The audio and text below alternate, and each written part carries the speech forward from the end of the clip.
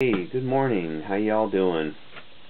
I was trying to upload a video I did of a walk kind of around my neighborhood, and I should have that uploaded. I want to start doing some videos where I just go out and film some stuff in Tacoma or wherever, as soon as I have better transportation. I can, I have transportation. It's just it's kind of a gas guzzler, and I don't know, I have a van, 80s van, and sometimes it like dies while I'm driving, and I don't know, I've had to have it towed. So I'm kind of leery on driving it too much, So, but I can drive it around town. I mean, I have AAA and insurance, of course. So, but so I will drive it some. But to go there, I'm going to do some longer excursions. There's some really amazing places not too far away that I can do like day videos. I can do like multiple, like 5 videos, like a series. Go somewhere. So that'll be fun. I just want to talk about how I feel about arrogance and being open-minded. I feel they are like the opposites.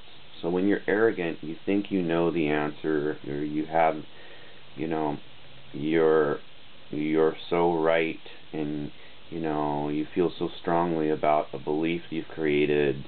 You're arrogant and not open because you're right.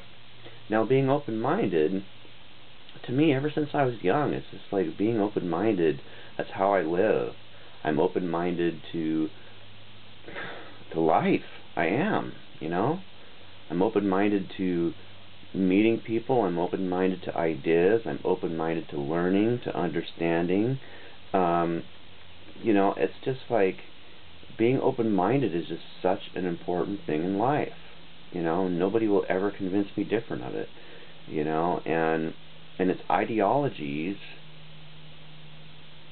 whether it's political, religious, or anything like that, that cause arrogance because of these strict beliefs and strict ideas and ideals.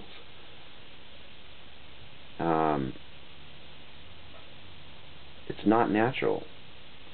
The natural way is to be open, to flow like water, to flow like air and wind, to part of, when you watch a flock of birds like flying together, none of them are thinking about how the next turn they're going to make. They're going with the flow. So, I just wanted to share that. All right. Thank you.